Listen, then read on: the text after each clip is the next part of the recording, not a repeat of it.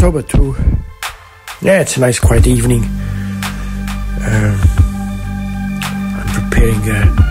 I was preparing Masako's dinner, and there was this pesky fly just buzzing all around the kitchen, and it kept landing on the counter. And I grabbed the swatter, and I was gonna squish the thing,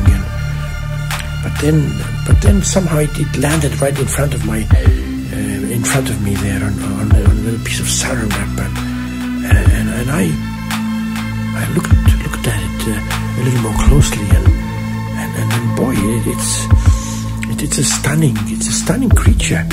It's got luminescent blue-green wings, and it's got these quivering antennas. and I saw it once, and I saw it rubbing its legs against each other in a sort of a beautiful moment, and also I noticed that it wasn't really a feisty fly like earlier in the summer. It was kind of stunned by the winter chill, and I had the feeling that it was hungry too. And then I thought to myself, well, what the hell, I'll let this fly be. I'm not gonna kill it off right now. I'll leave it alone. Let it hang around for another day or two,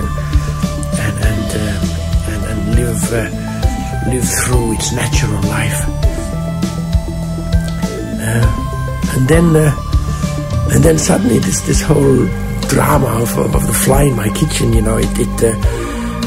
it reminded me of Mr. Magoo from my teenage years. I was fascinated by this Mr. Magoo cartoon character who was kind of half blind and always tottering around and doing stupid things. And I remember this one thing that it did that stayed in my memory for the last half a century, and it was Mr. Magoo jauntily, going down the street,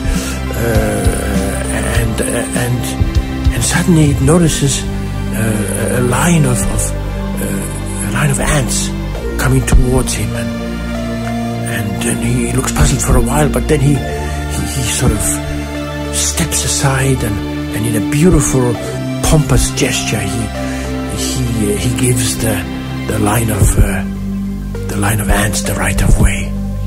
Wow.